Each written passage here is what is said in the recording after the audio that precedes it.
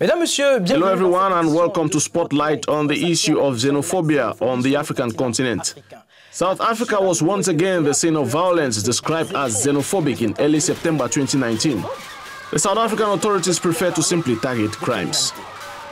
For me, it's pure criminality, people looting and all that, and using that as a xenophobia.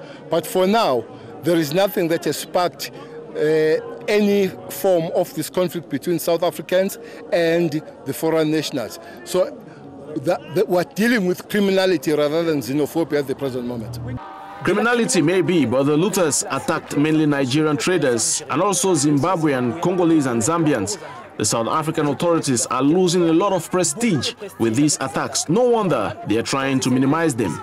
On the flip side, Nigeria's President Muhammadu Buhari takes this matter very seriously.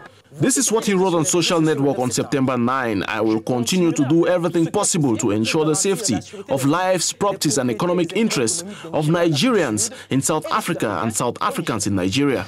In the meantime, Nigeria suspends its participation in the World Economic Forum in early September in Pretoria and chartered planes to repatriate Nigerians who wish to leave South Africa. As our president has said and he has been showing, we will continue to preach love, brotherliness and unity. So we just appeal to the South African government to show the political will to stop these killings. And one of the ways to do this is ensure that there are consequences for action. Summarily, violence against foreigners in South Africa has become a crime. Every day, attacks of this kind are reported across the country. The graph you are seeing covers the period between 2006 and 2018.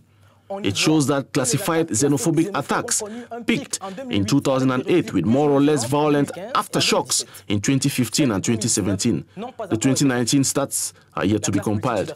The South African political class has been outspoken in the face of this violence. Cyril Ramaphosa said that there is no excuse against xenophobia. Julius Malema believes that the anger of his compatriots is directed at the wrong people, referring to the legacy of apartheid.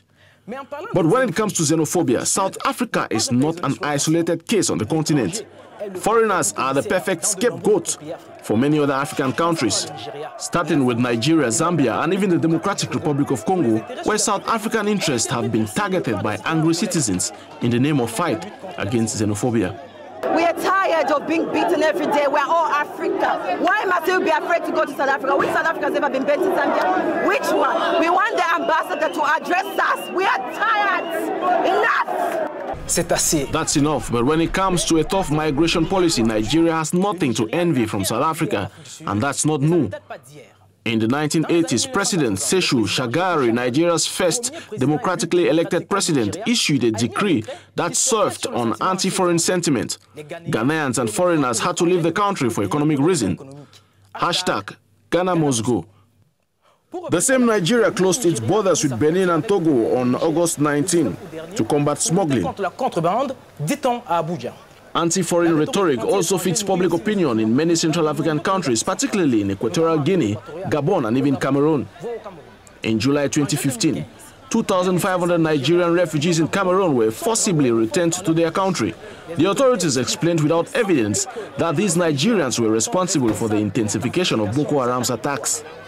Cameroon has just suffered in 2 weeks these suicide bombings on its territory, which had not happened until then in our country, and which are already growing on the other side in Nigeria.